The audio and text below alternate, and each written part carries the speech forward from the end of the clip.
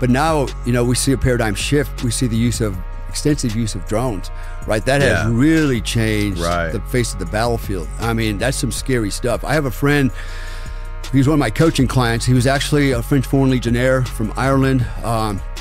And while I was coaching him, he decided to go to Ukraine to fight. He didn't last a month. I mean, when I say it didn't last, he came back. But what he told me was as soon as he got there, within about 3 or 4 days, he went out with 120 men, and 3 of them came back, including him. They were just wiped out by drones, artillery, everything else. He goes, yeah, that's a big problem, the drones. And how do you beat drones, right? I mean, now they're wire guided, they're GPS guided. There's so many ways you can control a drone that jamming a signal is not always going to work anymore.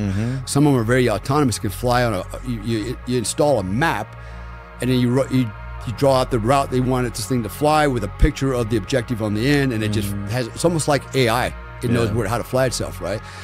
So that's the new wave of warfare. And I'll be honest with you, I'd hate to be out there fighting in a war like that with a drone, man, you know?